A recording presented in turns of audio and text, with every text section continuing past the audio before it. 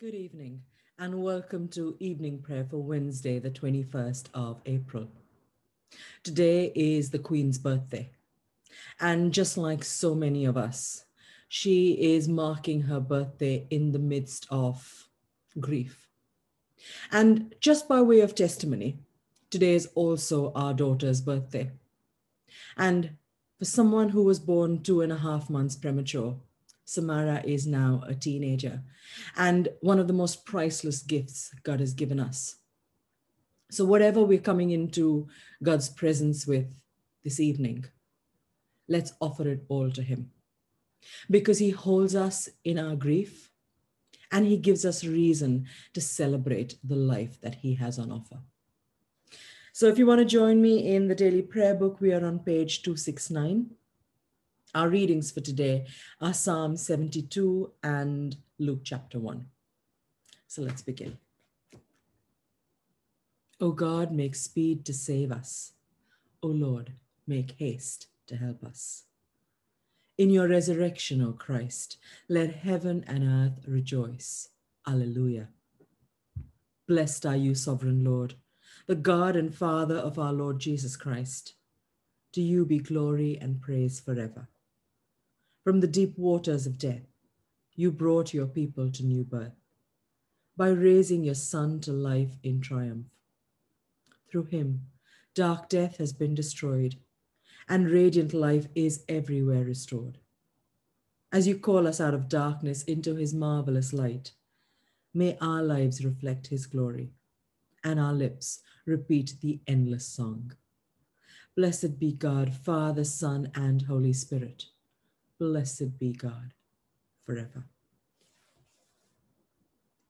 That this evening may be holy, good, and peaceful. Let us pray with one heart and mind.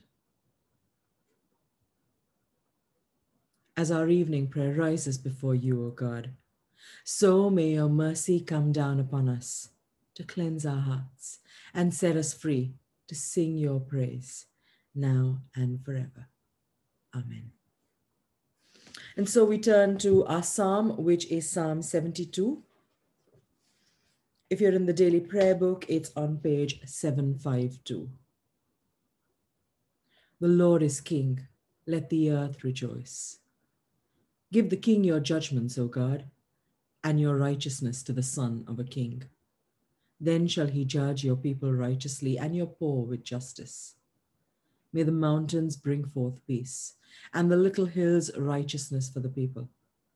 May he defend the poor among the people, deliver the children of the needy, and crush the oppressor. May he live as long as the sun and moon endure, from one generation to another. May he come down like rain upon the mown grass, like the showers that water the earth. In his time shall righteousness flourish, an abundance of peace till the moon shall be no more. May his dominion extend from sea to sea, and from the river to the ends of the earth. May his foes kneel before him, and his enemies lick the dust. The kings of Tarshish and of the isles shall pay tribute. The kings of Sheba and Seba shall bring gifts. All kings shall fall down before him, all nations shall do him service. For he shall deliver the poor that cry out, the needy, and those who have no helper. He shall have pity on the weak and poor. He shall preserve the lives of the needy. He shall redeem their lives from oppression and violence, and dear shall their blood be in his sight. Long may he live. Unto him may be given gold from Sheba. May prayer be made for him continually, and may they bless him all the day long. May there be abundance of grain on the earth, standing thick upon the hilltops. May its fruit flourish like Lebanon, and its grain grow like the grass of the field. May his name remain forever, and be established as long as the sun endures. May all nations be blessed in him, and call him blessed. Blessed be the Lord, the God of Israel, who alone does wonderful things. And blessed be his glorious name forever. May all the earth be filled with his glory. Amen. Amen. The Lord is King. Let the earth rejoice. May your kingdom come, O God.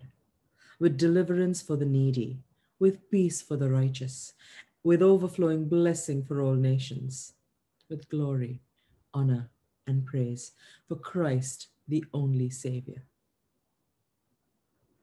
It's quite fitting that this psalm is about praying for the king. And today we pray for our queen. And like the verse says, long may he live, long may she live. May prayer be made for her continually, and may they bless her. So as we pray for the queen, we also remember that in terms of deliverance and peace and righteousness and glory and honor, we call upon the King of Kings. So let's turn to the Gospel of Luke. It's chapter 1, verses 39 to 56. And if you're in the church Bibles, we're on page 54. And actually, in this reading today, we get to read the Magnificat, which we usually read as the Gospel Canticle. We get to put it into context in this Gospel narrative. So beginning at verse 39. In those days, Mary set out and went with haste to a Judean town in the hill country, where she entered the house of Zechariah and greeted Elizabeth.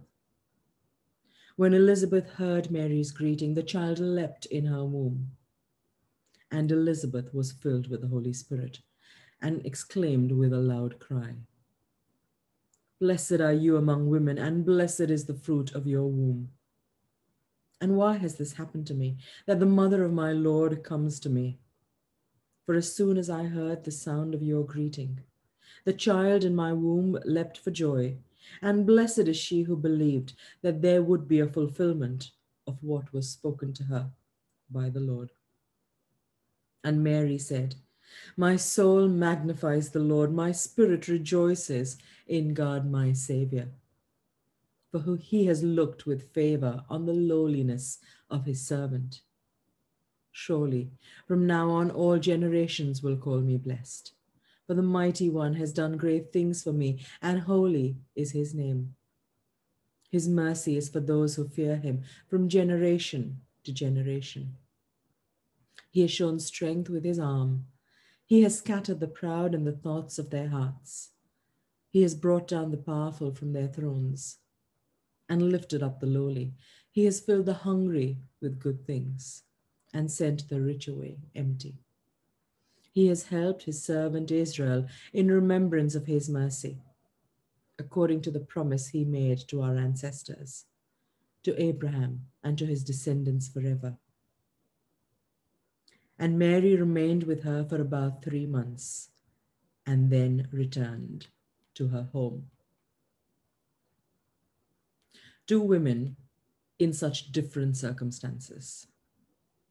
And as difficult as their circumstances would have been, Elizabeth, who was pregnant quite late in life, and Mary, who was only a young teenager. And yet they trusted in what God had in store for them. Sometimes when we're going through difficult circumstances, it's difficult to trust that God knows what we need, isn't it?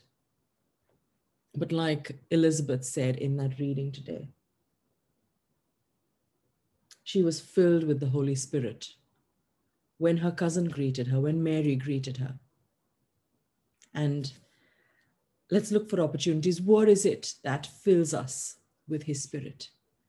His Spirit is the one God offers us to be our advocate, to be the one who comforts us, to be the one who brings us peace. So as we respond to that, in the responsory on page 272, let's ask to be filled with more of his Spirit. The Lord is my strength and my song. He has become my salvation. The Lord is my strength and my song. He has become my salvation. I shall not die but live and declare the works of the Lord. He has become my salvation. Glory to the Father and to the Son and to the Holy Spirit.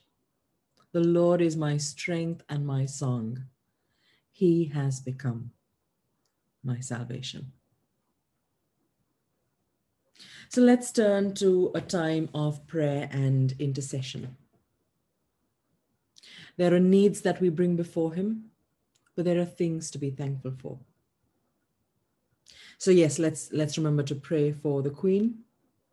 And it's quite a big day in terms of justice. Even when we were reading the Psalm, it's about defending the needy and the poor. And in terms of the outcome last night with the George Floyd trial, with Derek Chauvin being found guilty, it's a beacon of light. It's justice. There's so much more to do. There's so much more to do for us to strive for justice. But we do it one thing at a time. So let's pray for those who continue to be affected by injustice. And yes, a few people to pray for in our community. So we'll pray for them. And again, let's continue to pray for economic well-being, today being Wednesday, and that's the theme for prayer for the nation. So let's pray.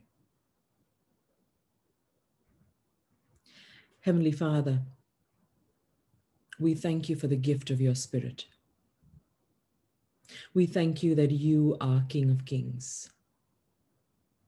And that, Father, justice and peace and righteousness are what you gift us with.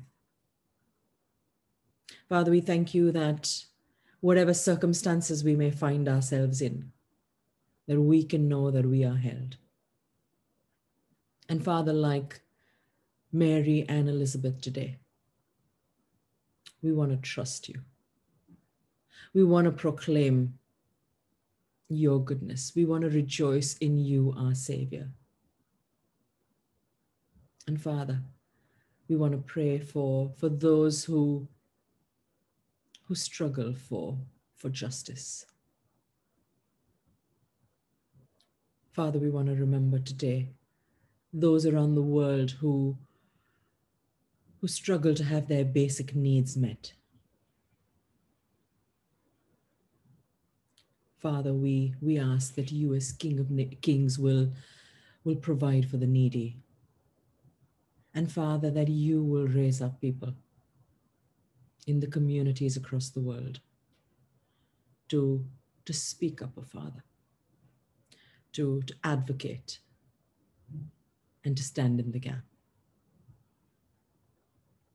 Father, we want to remember the world that struggles on through this pandemic, and we ask for various needs to be met. Today we pray for economic well-being. Father, we know that there is so much more that people are struggling with. Father, some nations who have been affected by another deluge of this pandemic. We pray especially for Brazil and India. And so, Father, while people struggle with ill health, people mourn the loss of loved ones. Father, for all of us who feel lonely and isolated, Father, we pray that you will meet us at the point of our need. And Father, that you will remind us that as much as we try to satisfy all of our longings, there is only you who can satisfy our deepest longing and our deepest needs. But Father, thank you that you are a God who even took care of the practicalities. And I pray that you will make us mindful of the needs of those around us. So Father, we want to continue to pray for the Queen this day. Father, we thank you for her life. We thank you for all that you have seen her through. And Father, particularly, we ask that you will see her through this period of grief. Father, we thank you for the way you strengthen her. And Father, we pray that you will continue to be her refuge and her portion. And as we think of leaders, And as we think of the need for justice in the world and in our various nations, Father, we thank you for justice that was done last night in the verdict for George Floyd. Father, we pray that you will have mercy on Derek Chauvin, that as he has the time to reflect on his actions. Father, yes, the jury found him guilty, and for his actions, he is guilty. Father, we thank you that you have come to redeem him as well. So we pray for every part of our world that is hurting, especially, oh Father, every part that is hurting because of racial injustice. And we pray that you will heal wounds. Father, we long for that day when every tribe, every people, every nation will be brought before your throne of grace and mercy. And Father, as we bring our prayers closer home, we pray for people in our community. Father, we continue to pray for all of those who are, some of them who are battling for their lives as well, oh Father. We want to pray for M and for Kirsty, for their cancer diagnosis, oh Father. Father, so young as they are. And Father, they've got this treatment, oh Father, that already sounds like it's going to be such an uphill battle. But Father, we pray for your strength. We pray for your peace. We pray for endurance, oh Father, that you will surround them just as the mountains surround Jerusalem, oh Father. The psalmist reminds us that you surround your people, and we ask that you will surround them. We pray for their families, that you will give them strength. Father, and as we continue to pray for those who are unwell, Father, we bring to your throne Virgil. Father, he is on life support. Father, we ask that even in this critical condition, that you will be his life support. Father, that you will surround him, that you will bless him. Oh Father, we continue to remember his faith. And Father, we pray for his family, that you will give them peace that passes all understanding. Father, we continue to pray for Raheem and the fall that he had and the head injury. Father, we pray that all will be well. Father, we continue to pray for Jess's dad as he recovers. And Father, we pray for Jess and the family as her Uncle Tommy is laid to rest today. And Father, at this time, we want to bring to you every other need that is on our hearts. So let's offer that to Jesus now. And as we bring you our needs, oh Father, we want to come to you with gratitude for the way you continue to sustain us. Father, thank you for life. Thank you for opportunities like this that we can connect. And thank you, oh Father, for you are King of Kings. Hear our prayer, for in Jesus' name we ask. Amen. And we're going to continue to declare that he is King of Kings with this next song. And we're going to continue to claim the power of his resurrection in our lives.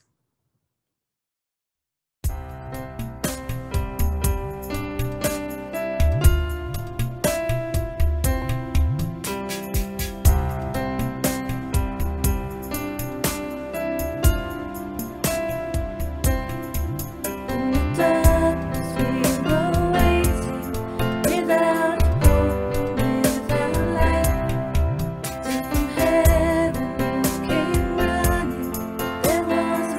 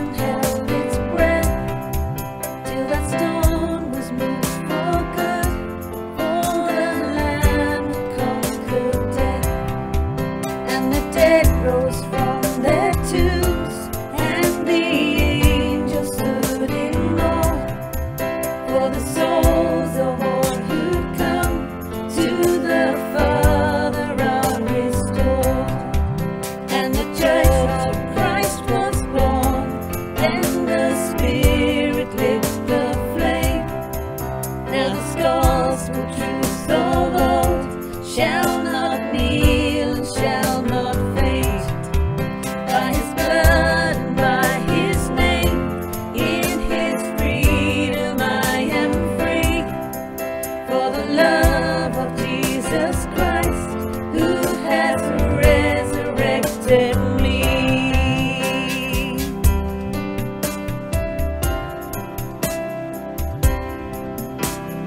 Praise the Father, praise the Son, praise the Spirit, three in one. God of glory, majesty, praise forever to the King of Kings. Praise forever to the King of Kings.